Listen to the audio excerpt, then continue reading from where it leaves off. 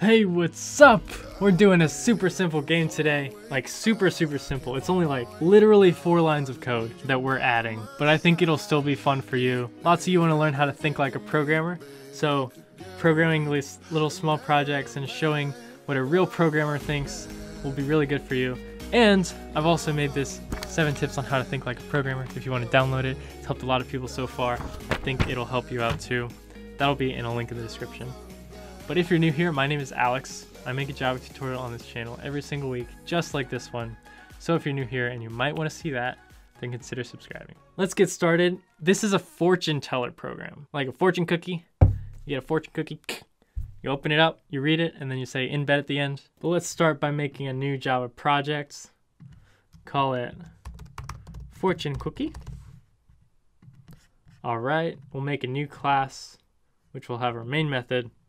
We'll call this fortunes, hit the main method, and finish. So the end result is going to be, when we click the green run button, we're going to have a random fortune come up, and that'll be the fortune from the fortune cookie. So let's think, how can we achieve this? Well, the first thing might be obvious is we need the fortunes. We got to have all the fortunes that we're going to throw at the user. So that's pretty obvious. Then we need a way to get a random one of those, and then we need a way to just print it to the console. Let's start by just getting the fortunes. So I'm just gonna go to some fortune cookie website, fortune cookie questions, fortune cookie quotes. I've looked this up before.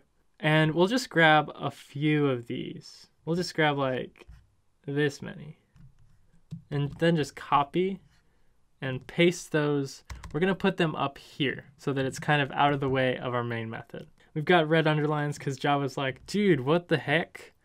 This isn't code, what is wrong with you? Are you high on something? Which you would say, yes, we are high on programming. But we've got our fortunes, we gotta put them in somewhere, like some sort of data structure. A data structure is just taking data like this and structuring it. So that could be anything like an array, a queue, a stack, a linked list, a heap, but we're gonna do an array because that's really easy.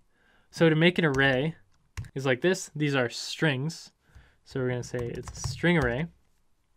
We'll call it fortunes. And then equals whatever is gonna go inside. We'll take the first one, cut that, and put that in here. We'll format it a little better and put the whole thing inside of double quotes. Now we've got an array. I'm just gonna make this a little bigger for you. Actually, you know what? I'll just full screen this. Yeah. Now we have a fortunes array with 1 fortune in it. Now we just gotta add the rest. So to do that, just type a comma, and we'll put the second thing in here with parentheses. It'll try to be smart and do this auto stuff, so you might have to delete some of it. And then do that all the way down. You can do as many or few as you want. And then when you're done, maybe throw a fun one in there. Hey, let's save it, clean it up a little.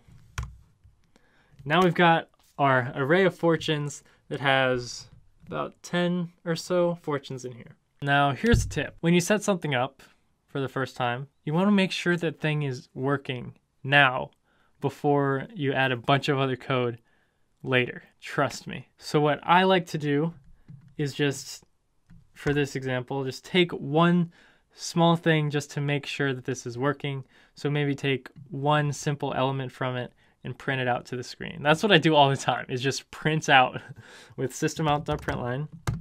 I literally just print out something related to it to make sure it works. So we'll just get like the first element of the array.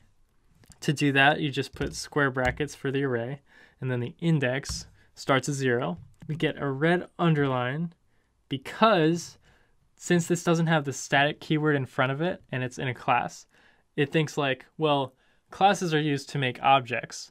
So if you make an object, then you'll probably use this. And that's how you would access it. You'd make the object and do object.fortune. And we don't want to access it through an object, we just want to do it through the main method. So we got to add this static keyword, stay still, static. That takes the underline away. We'll save it, make it smaller, run. We got today, it's up to you to create the peacefulness you long for. And that is the very first one, index 0.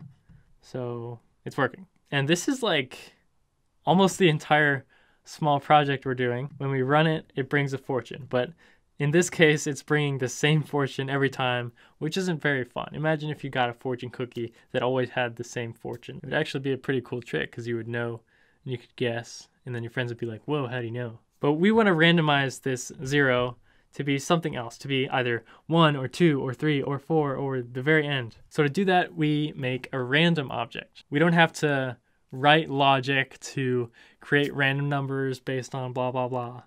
We use objects that already do this stuff to help us out right now. So we'll just make a random object. We'll call it rand equals new random. There's some red underlines because we need to import it into our program. So just hover over and click import.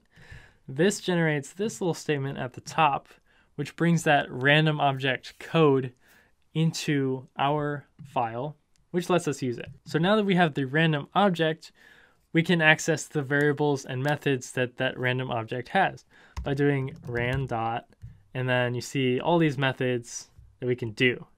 The one we want is called nextInt, so we'll type nextInt. And then in here, we want to put the very top number that we want to randomize to. This generates, say I put 5 in there. This generates a random number between 0 and 4. Yeah, it's pretty confusing. 0 and 4 for a total of 5. So to test this, like I said, every little piece of code you write, it's really best to just throw it in a print statement and make sure that one thing works before you move on and make things more complicated. And then you're looking back and stuck for hours. So we'll just set this into a new variable, int r equals that, and then we'll print r. Save it, run it. The first one is 0. Let's run it again. 3, 0, 4. Cool. So this is generating random numbers and looks like it goes from 0 to 4. So that's good. We tested that. We made sure that it doesn't hit 5. So what we actually want to do here is instead of 5, we want to put the size of the fortunes because we want to generate indexes from 0 to the very end. And an easy way to do that is just typing the name of the array dot length because the array knows length. So we can do fortunes dot length. Super useful function of arrays. They already know their size. We don't have to count them all. Now we can save and run this and it will generate numbers from 0 to the length of the array. But again, let's test that length to make sure it's actually doing the right thing. I'm going to comment this out and print out fortunes.length. Save and run it. And the length is 13.